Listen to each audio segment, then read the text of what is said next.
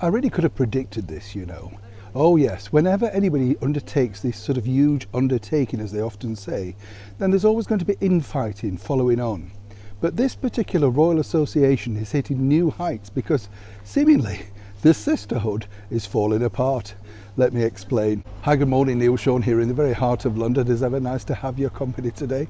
Hope you're all keeping well, whatever you're doing. And I know it sounds really strange, doesn't it? Because you say to yourself, can't believe these stories, you know, that come out, and you think, no, surely not. But I could have predicted this particular story because when you think about it, as I often say, you know, when you get a group of people together, everybody wants to stake claim to the idea. I used to work for a very famous record producer, Mike Stock of Stock, Aitken, Waterman fame, and he was the main songwriter, the genius, the guy that came up with the title, the melody line, the chords, everything. But of course, as soon as it became a hit, everybody wanted a slice of the pie. A lesson I learned early on in this show business life, let me tell you.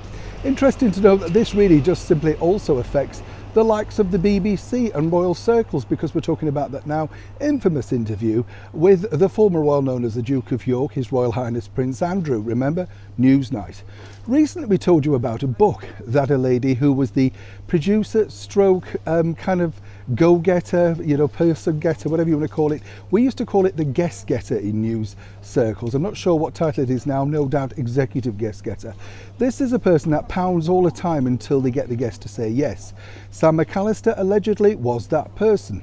And then of course the rest of them were invited to Buckingham Palace to undertake that now interview. But the presenter, Emily Maitlis, really saw herself as the person that was going to do incredibly well out of this. She got interviewed straight afterwards by the world's media, gloated in fact over the one sort of idea that she was the person who was almost bringing the monarchy down, allegedly.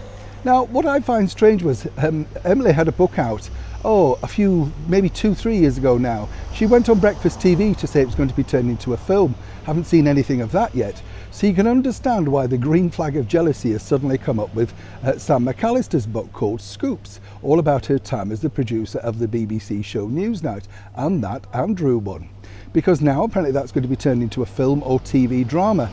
Emily's also decided to get in on the act via Blueprint Pictures. You get the picture yourself now.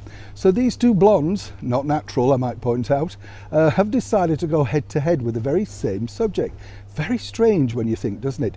But doesn't it really circle back to the story of, whichever way you look at it, they were in it for the fame game, something I told you about from the very start. These people simply want to be famous, attach yourself to somebody who's worldwide famous, get them to slip up on many occasions, ill-advised interviews. I'm not defending Prince Andrew, but what I'm saying is he was very badly advised. I think it would be more fascinating to find another person's sort of storyline to this particular sort of production and how this interview came about. Because again, I would be certain for sure that there will be a separate narrative and perhaps a little coercion as well. Sam recently came to a studio that I'm based in, and let's just say she kind of loved the limelight. She's popped up on all the daytime TV shows, reveling in the fact that finally she's from behind the desk and now in front of the camera. She's also now left the BBC to pick up even more money from a commercial radio broadcaster, so we won't really hear much up from her again.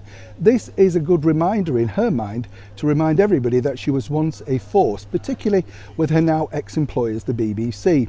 But who will have the ratings winner out of these two books, these two adaptations?